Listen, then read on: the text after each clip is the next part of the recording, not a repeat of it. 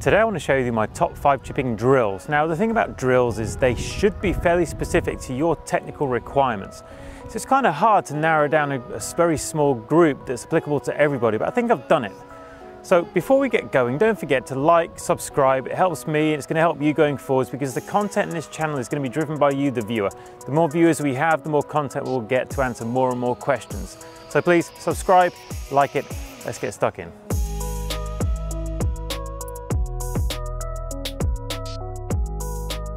Drill number 1, the T drill. When you put a T in the ground, ball on top, with just a very flat section at the top of the wooden T sticking out above the grass.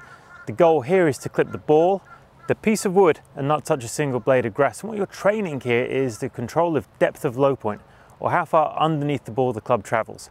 Once you've executed one well, you go to a ball on the turf, try and strike that same distance, 1-2 millimeters underneath the golf ball, and see how good your strike is. There's ball and tee, sounded pretty good. Into the ball on the turf and repeat. That is a T drill.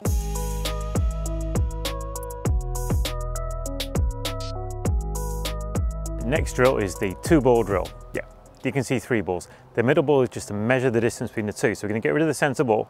And the goal here is to try and strike both balls correctly. To do that, you're going to have to get control of the bottom of your swing, right? It's going to be a fairly flat U shape, a long way away from a V. You never get it totally flat, but fairly flat at the bottom. Flat enough that I can contact one ball, have the club close enough to the ground to get the second ball, and get a flight on both of them.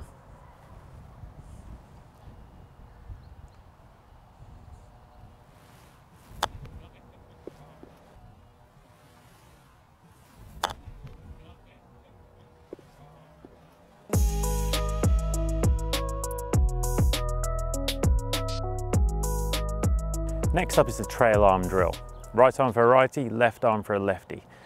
The trail arm is maybe the most destructive part of the body in chipping that I see amongst players that struggle. All right, so having a passive right arm, supporting your movement more with your pivot, your body, your turn, and not having to do as much work with your right arm is massive, and the right arm drill does just that. So take your grip on the club as normal, remove your left hand. Important to do it this way because you don't hold it at the top with your right hand, you hold it down here somewhere. We've got to make it as golf-like as possible. Left hand goes behind your back. A couple of practice swings. You'll suddenly feel the club start to feel pretty heavy, and then try and strike it trail arm only. And what you'll find is that your strike is probably better than normal if you struggle, but observe the follow-through position. And pay attention to how your arm's positioned there, because what you're going to find compared to a two-handed shot is it's going to be very, very different in the way it relates to your body. Because your body's done more work, your right arm's done less, your finished position will tell you a story. Try and learn from that.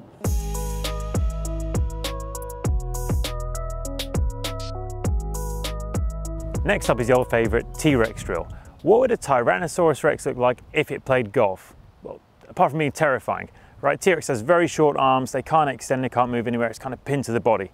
So you kind of have to hold the club something like this. There wouldn't be much wrist action going on, they'd be really, really elongated or lengthened out. Elbows would be up here, and all he could do is use his body or his rib cage to turn and power the club head. All right, so be a T-Rex for a moment. And what you're going to learn is how to use your body much more effectively in the chipping stroke.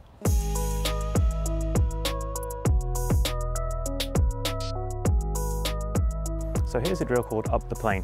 We set an alignment stick on the ground on your ball target line, another alignment stick at the end of it on the same kind of angle as your club, just slightly inside the ball target line. Ball maybe 12 inches back from the stick on the ground, and the goal here is to work the club head up the plane on the follow through. Now it's going to require some body rotation, it's also going to require some releasing of the club head. You can't execute this and hold on and drag, you can't push everything to the right. It has to work upwards and inwards on plane with your body and your release.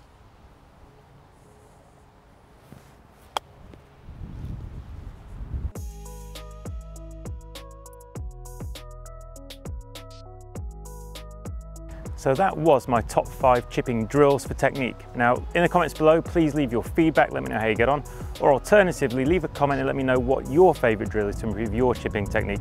Maybe I can share it with everyone else.